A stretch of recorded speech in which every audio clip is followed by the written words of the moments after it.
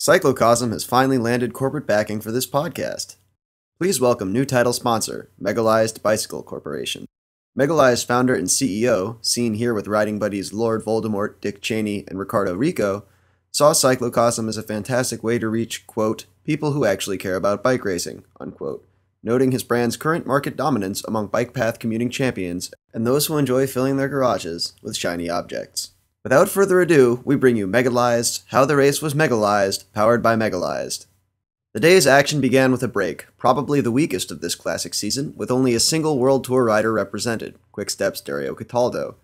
And this became rapidly apparent as the race entered its hillier sections and the Italian found himself unintentionally riding away from his companions on more than one occasion. The downhills proved similarly tricky for his co-escapees as Simon Geschke slid out on a bend around 92k to go. But after some encouragement from the crowd and some gauze of questionable sterility, he was able to soldier on.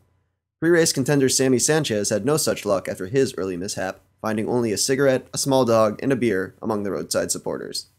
Around 80 kilometers to go, Pierre Rolland, Vasily Kirienka, and David Lallé bridged up to the break, nearly doubling its numbers. But the BMC and Lotto-led peloton was content to give the group some rope as the wind, rain, and unyielding succession of climbs took their toll. Indeed, only the looming specter of La Redoute finally coaxed another team, Australia's Green Edge, into lifting the pace further and reducing the leader's gap to seconds. But that climb proved far from decisive. While many riders gave it a go, driven by glory and the combined support of every motorhome in Northern Europe, BMC's unyielding tempo kept any move from getting away. The only serious casualty was Alejandro Valverde, who came to grief on such a steep section of climb that his teammate could barely push him off without falling. The break, reduced to Rolland, Kirienka, and a yo-yoing Cataldo, remained free. BMC retained their iron grip on the field over the top of La Redoute and into the following Côte de la Roche-à-Faucon, and this overdriven effort would prove their undoing.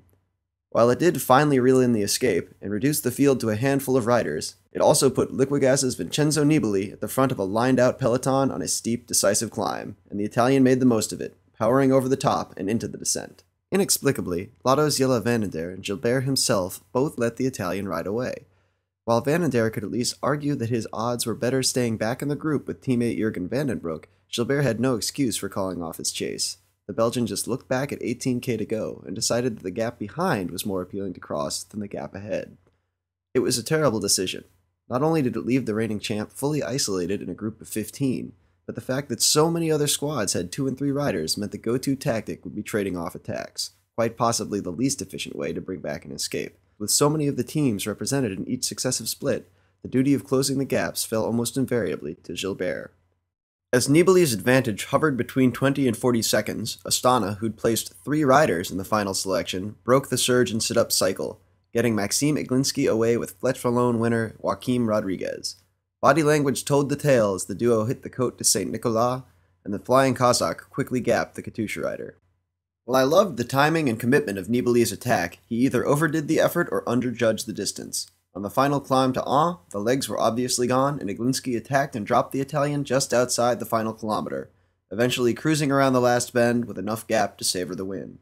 Nibali limped in for second, and Gasparotto, fresh off his armchair ride as the group vainly chased his teammate, just nipped Thomas Voeckler at the line for third.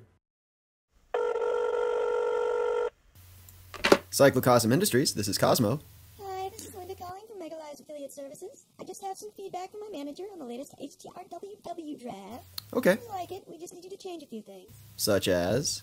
Well, first when a rider attacks, you're supposed to mention how much better it would have been if you'd been riding for Megalized. But what if the attacker already rides for Megalized? Oh, you play the guitar riff? The guitar riff.